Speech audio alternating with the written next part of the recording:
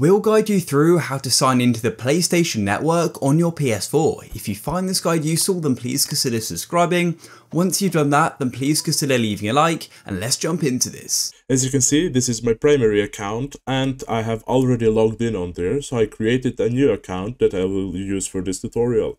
I swipe to the right and I select the new user I have just created. As you can see, to use the PlayStation Store, you need to log in. Then I'll show you how to log in.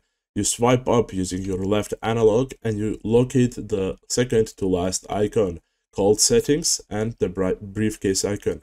You open it up. Then you go into Account Management right here. You open that up as well. And as you can see at the top, you will see an option called Sign into PlayStation Network. You select it and right here, it will take you to another section where you will need to input your email address and your password for your new account. You can either use your old PSN network account that you have for your other users, or you can create a brand new one. If you want to create a new account, you scroll and select the option at the bottom. And if you have an already made account, you can select and input your information in either of these boxes.